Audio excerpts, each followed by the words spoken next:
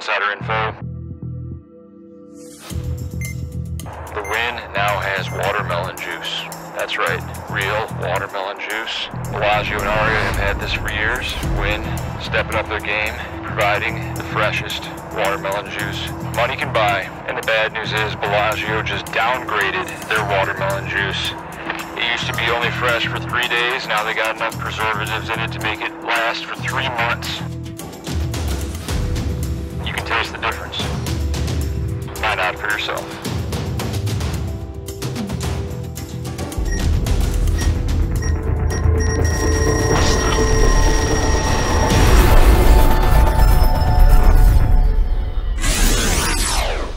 We have arrived at the Win/Encore property, and we're here for a special reason. Today is day 1 of the BankRollex challenge. That's right, not a bankroll challenge. Many people have done bankroll challenge. No one has done a BankRollex challenge. That's right, we're gonna turn 10,000 USD into $13,000 profit so we can free roll our first ever Rolex. Not just any Rolex, this is a very special one. I've been researching it for a few months, and this is the one I want.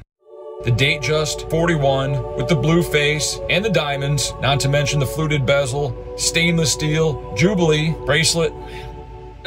The blue faces are all the rage now, so it's going to be very tough to acquire. The actual price after sales tax is going to be $12,842.44. So we're just going to round up to $13,000 so I can enjoy a nice steak dinner with a buddy to celebrate completing the bankroll challenge. The rules are I have until the World Series of Poker starts to complete this challenge. So we're only looking at a couple months. Plan is to grind primarily on the weekends, Friday night, Saturday night especially, when the most tourists are in town and the most people are getting drunk. Apparently that's good for the game. I am a tournament player. I'm not a cash game player, but I'm going to show what it's like for a tournament player to try to win a bunch of money in cash games. So I'm going to share all the important hands with my thought process, and a lot of times my thought process is going to be off. Take it easy on me in the comments, but you can state your opinion without being aggressive or abusive. And this begins session 1 of the BankRollex challenge. Let's get it. For today, the strategy is to buy in for $500. It is a max buy-in of $1,500. Maybe stay around the $500 mark for the first hour just to get a good feel on the table, the dynamics, before we risk a lot of chips in an uncertain situation. So, in for 500, out for...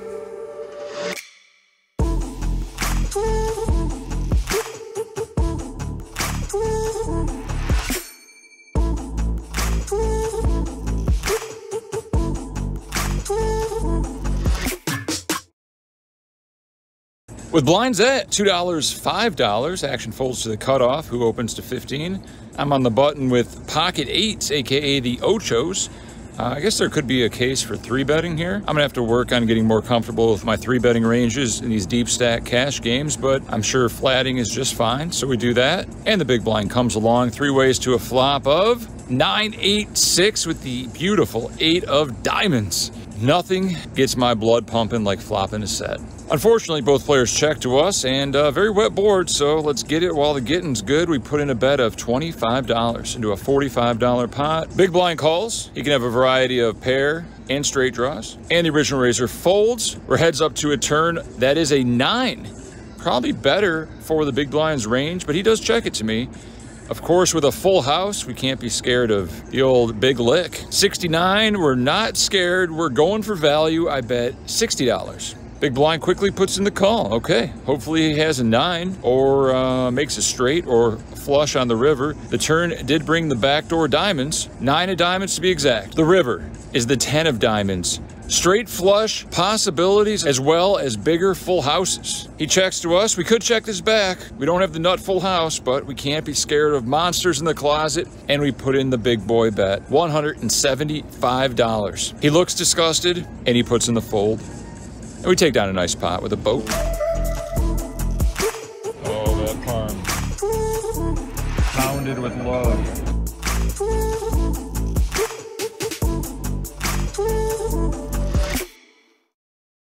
With blinds at $2, $5, action folds to a local reg, waiting for the 5-10 game who opens to 15 on the button. Guy on my right folds, and we're in the big blind with Ace-King offsuit, $1,600 in front of us. He's got us covered. Do we go broke? Well, let's put in the 3-bet and find out. 60 bucks to go. Original Razor quickly puts in the call. He wants to take me to Value Town. Let's play a little post flop. Super deep. Flop comes ace, king, 9, 2 spades. We have the king of spades. That's a pretty good flop. Down bet $50. He puts in the call. Pretty standard here. The turn is a offsuit deuce. That's what we call a brick, even in the tournament world. Time to size up, 150 USD. He calls again. At this point, I'm putting him on either a flush draw or ace X. The river is a safe one. Another deuce. Brick, brick. Now it's time to go for that third street of value. Could be some argument for overbetting here. Trying to make it look like I'm trying to fold out at the ace X chop, where we can incredibly rep aces and kings, but I don't think that's necessary. We still want to get that call from ace X, so I bet $400. He looks at me and says, I wish I knew what your vlog is all about and how you play. I say nothing. He puts in the call, and I show him the bad news. Top 2 takes it down, and we're sitting on over 2 Gs. That much closer to the Rolex. At first, it might look like a very trivial hand, but I think this is an important spot to not miss out on value. We represent very little value hands, and from our opponent's perspective, it's super easy to level yourself into calling with any kind of ace-X hand. Also, with a king in spades, it makes it less likely that our opponent has a flush draw, right? So it makes it even more likely that we're betting into a very strong ace-X heavy range. Yeah, once in a while he's gonna have pocket deuce, pocket nines, so be it. So we definitely gonna be bet calling on the river. There's no way we can fold, but I would just go all in, overbet all in, and try to go for the maximum amount of value against his ace queens, ace jacks. I think they're going to be way too many strong ace-X that he has a hard time folding, and then some other hero calls with ace-X that he's not supposed to be doing. So this is the spot where I would try to be as greedy as possible, especially in live games where people and weaker opponents are very, very curious, and I would just go all in on the river. My journey to acquire a Rolex started a few months ago when I was hanging out with a bunch of rich art dealers, and I noticed they all had Rolexes on, and I asked, what's the deal with Rolex? Isn't that a horrible investment? They quickly corrected me and said, actually, it maintains its value or it goes up in price on average. Like, so I get to wear it and enjoy it, and worst case scenario, I break even? Sign me up. The problem is, Rolexes cost around, $5,000 to $50,000, depending on which model you get. So, knowing that this bankroll challenge would take multiple months, and I've heard getting the watch you want from Rolex could take easily 6 months to a year. There is no formal process. You can't just buy it. It all seems to be the same thing at every Rolex dealer. I visited all 6 authorized Rolex dealers in the Las Vegas area to prepare for this challenge. And although they did have some inventory, and I did try on a few Rolexes that I thought were pretty decent, they weren't the one I really had my heart set on. So I gave my name, number, I even put down a deposit at one of the places just to put my name on the list for when they get X watch into their store. Very scarce supply. Then they'll contact all of their customers, probably their previous customers first, so I'm already at a disadvantage. And, give them the opportunity to buy the watch. Go to a Rolex store. You'll see. The shelves are bare. So all we can do is hope and wait and pay retail. Apparently paying retail is a bargain. I asked my buddy what he thought of the Blue Dial 21 Datejust, and he said how much you paying for it, and I believe sticker was $11,850, and he said, that's all you're paying, not more? There's no markup? I said, I usually pay mark down, not mark up. And so hopefully I can get it at face value and enjoy this fine timepiece as it will signify the journey that I'm about to embark. The BankRollex Challenge, 10,000 into this fine piece of jewelry that I'll make many memories with over the years. We're right about to crush this 13K bankroll challenge. I don't know if I like this camera angle. What? I look, yeah. All right, there we go. We're here at the Encore. All right, we're here at the Encore. Session 1, 13K cash game Rolex bankroll challenge. BankRollex. BankRollex challenge. Yeah, nailed it. A little humor there. Nailed it. With blinds at $2, $5, under the gun, Asian woman with a big diamond ring on her finger puts in the raise to 15. Canadian guy with a Jersey Shore haircut on my right puts in the call. We have pocket 7s. I guess there's some merit in a squeeze here with the 7s, but we're happy to see a flop and flop a set on them. We call, and 3 other people call, the button and the blinds. Little 5-way flop with pocket 7s, and it comes 6, 5, 4, 2 diamonds. Well, other than flopping a set, this is probably one of the better flops we can hope for, but we are somewhat concerned with this multi-way action. Original Razor does check. Gentleman from Canada, Jersey Shore haircut, bets $50. I think a flat here is just fine. A raise might be overplaying our hand, but we do want to deny some equity. This board is probably only going to get uglier unless we make a straight. But I'm scared money, so I put in the call of $50. And both blinds overcall. What are they repping? Flush draws?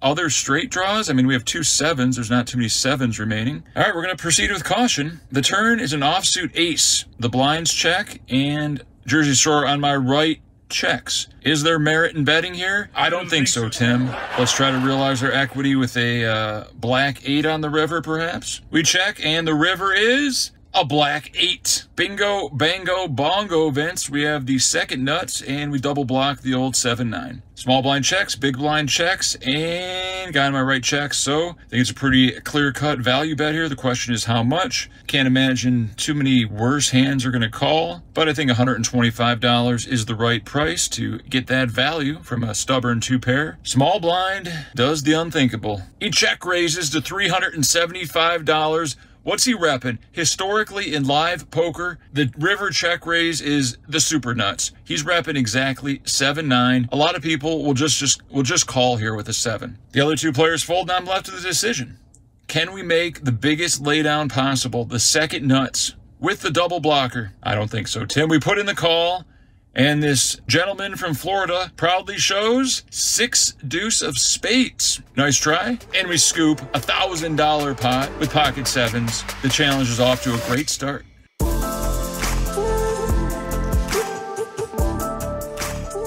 In for $1,500, out for $2,475, a profit of $975 in approximately 6 hours of play. We did have a nice dinner at Allegro with Biggie Blaines. Check out Biggie Blaines on Twitch. Feels good to book a profit. Let's get that rolling. The Bellagio, home of Brad Owen, Siegfried and Roy, Wayne Newt. I also saw my man Joe Ingram waiting for a little PLO game when I got here. Feels good to see some familiar faces with 90% of the occupants unmasked. Life goes on. It was a long year, but it's time to enjoy. With blinds at $2, $5, an elderly woman on my right open limps the cutoff. I'm on the button with King Jack of clubs. A premium, I make it $20 to go. Very aggressive button clicker in the small blind puts in the call, and everybody folds. We're heads up to a flop of 10, 9, 3, 2 clubs. We got the nut straight draw, we got 2 overs and a flush draw. I'm ready to get it in. He checks, I bet 25, and he quickly calls. The turn is a queen, but not the queen we really want. Anything but the queen of clubs. We might be facing a cooler situation here. He checks, and I could play it safe and check behind, but I think we're gonna go for some value. You could have a straight or 2 pair, or a lower flush. So we bet $50, and he quickly puts in the call. The river is a brick, but not an exact brick, an 8. Putting a 1-liner to a straight out there. Any jack makes a straight. Unfortunately, there's only 3 jacks remaining. He thinks about it for about 30 seconds, and guess what? He's leading into us $130. He still might have the nut flush, and we could just put in the call, but we're not gonna get this Rolex by playing scared. I shove all in. $374 total. He goes deep into the tank. Will he call with a naked jack? Knowing this player, I think he will, even though no one ever bluffs here. He eventually puts in the call, and our second nut flush is good, and we take down a nice pot up to about $900. Good thing we stopped at the Bellagio to see a friend. Play a few hands of 2-5 no limit for the BankRollex challenge.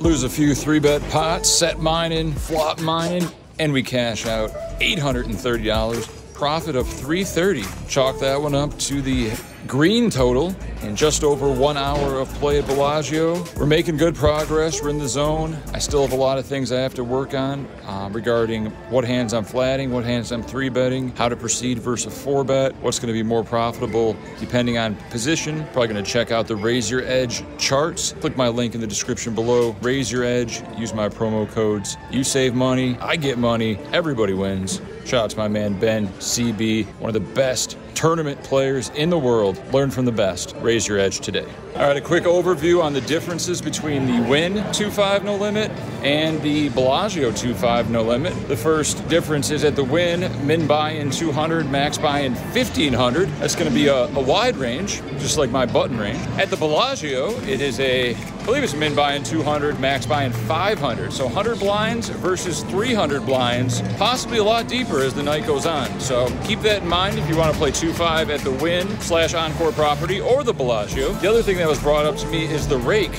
Although the rake isn't outrageous like the Venetian, the rake at the Wynn is actually much better because of when they actually rake $1 at a time up to the $5 max. I didn't get a video of the plaque that shows the rake structure, but I'm pretty sure they don't rake the $5 until you get to $100. So I'm guessing it's every $20 increment as opposed to the Bellagio $10 increment.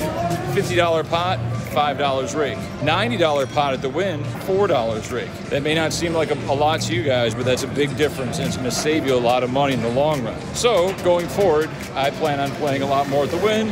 Of course, I'm biased. You know, I love playing at the Wynn. Just another reason to pay less for more luxury. And most importantly, a lot less smoking. The Bellagio bar is right next to the poker room where smoking is perfectly fine. And that smell drifts right into the poker room. No smoking in any close proximity to the Encore Wynn poker room. Just saying, if you don't like cigarette smoke, play at the Wynn. On that note, that wraps up episode number 1. 2 casinos, 1 night, $1,305 profit. We are exactly 10% of the way there. Let's keep the party going. Like, subscribe, comment below. Let me know where you want me to play, what you want to see, any pro tips on how I can profit more in cash games and get this Rolex much sooner. And I'm out.